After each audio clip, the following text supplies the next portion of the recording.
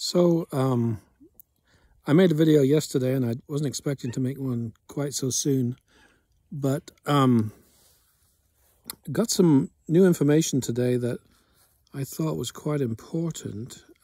This is information that comes from Maico Marzocchi, who was the engineer who did the modification of his own Renault Twizy for the ECAT test in Latina. He made a post today on Rossi's Journal of Nuclear Physics, which is quite a long post, and I'm certainly not going to read it all. But basically, he reports about some additional testing that he did with the ECAT prior to the Latina test. So if you remember, you may remember that on September 7th, Rossi and Maico were in Genoa, Italy, to do some preliminary testing prior to the public test. And they took the ECAT car to a garage there where they did roller testing, which is basically simulating driving. And the test there ran for about 8 hours, non-stop. And I think that gave them the confidence to go ahead with the Latina test, because the ECAT powered the battery for 8 hours straight. But the new post from Maico yesterday talks about some additional testing that took place on September 6th, which was the day before the roller testing in the garage in Genoa.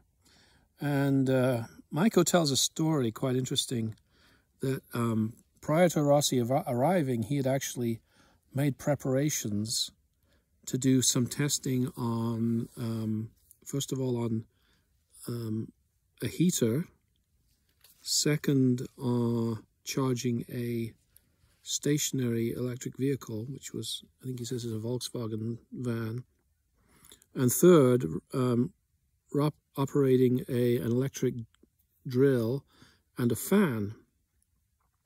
And he got all this stuff ready, not knowing whether Rossi would give him permission to do the testing. And I'll just read a little bit of what he said. This is Maico writing. "It took me a lot of time and quite a bit of money to build, without your knowledge," he's writing to Rossi here, "that test equipment. I couldn't know how you would take the proposal of additional tests that I would have done on the day of our meeting, and therefore I wasn't sure I could have used everything I had achieved. I had to take the risk and proceed anyway. But instead, on September 6th, after listening to my proposal, you immediately granted me permission to perform these additional tests. What can I say? Immediately I was convinced that you had nothing to hide from me, and that you knew perfectly well that the ECAT would be able to pass the additional tests that I had in mind, and that I had explained to her in detail, not all trivial tests. And so it was, simply fantastic." I'm going to put a link into this whole post below, because I don't want to read it all. He also includes some photographs of the equipment that he had prepared. So he did a test with a heating resistor system to verify that the ECAT could be used as a heating source. He also did a test. He rented an electric car, BEV, a Volkswagen E-Up, and then a 500-watt power drill and a 2-kilowatt fan heater to verify that the ECAT was able to drive without any problem. That is resistive/inductive loads. And then at the end, he gives some numbers here. He says, in the 2 days, 6th to 7th of September 2024, that the ECAT was under my control/sight for our integration tests for the ECAT EV. It produced such a quantity of energy that any other fantastic hypothesis can be excluded a priori.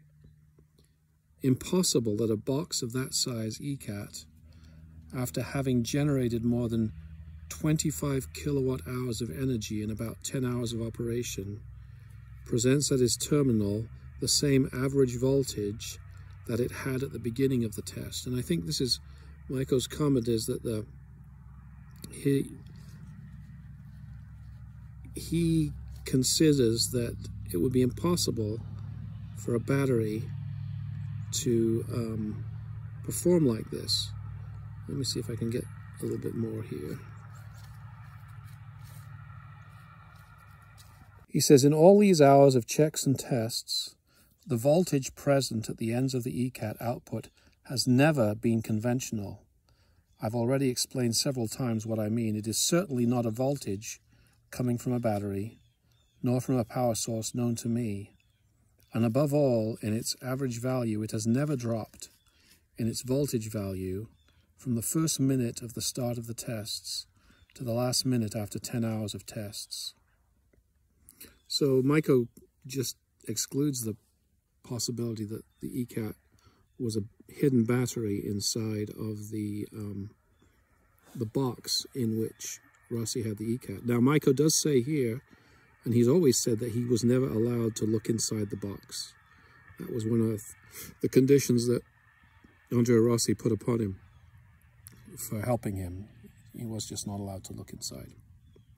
So anyway, I thought that was significant news, and I think partly because we saw the electric car testing, but now we know that the ECAT is also, according to Maico's at least, is able to act as a heater.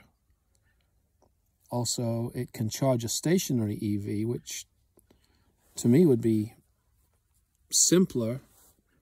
If you owned an EV, instead of having to build this complex onboard system, if you could have an ECAT charger, just a stationary box, and plug your EV into it, that would solve a lot of charging problems.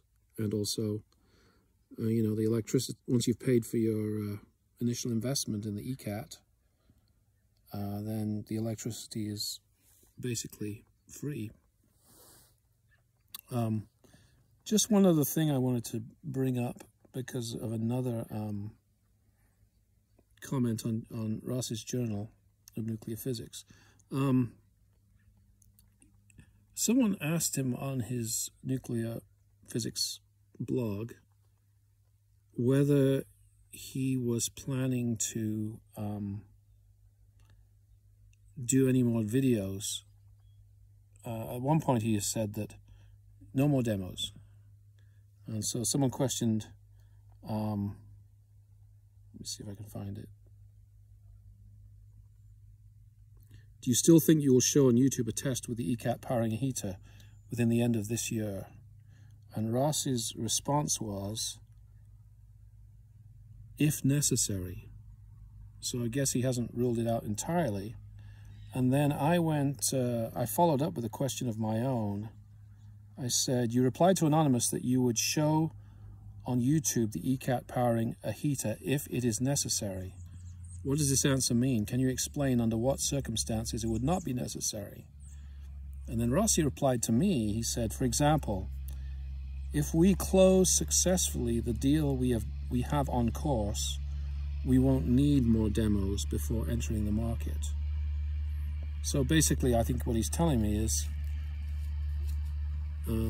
if we make the deal with this supposed big buyer manufacturer, we won't need to do any more demos because we will have reached our target. But I suppose if they don't reach this, if they don't close the deal, then maybe he will consider it is necessary to do further demos to generate more pre-orders. So anyway, I just thought that was interesting to me, at least.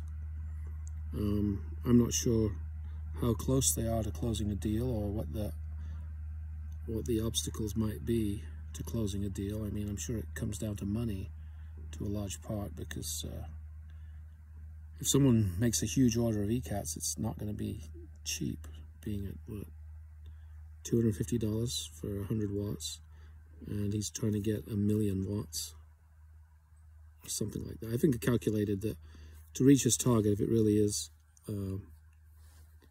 no, sorry, 1,000,000 pieces, 1,000,000 times 100 watts is what the target is, which would be $250 million.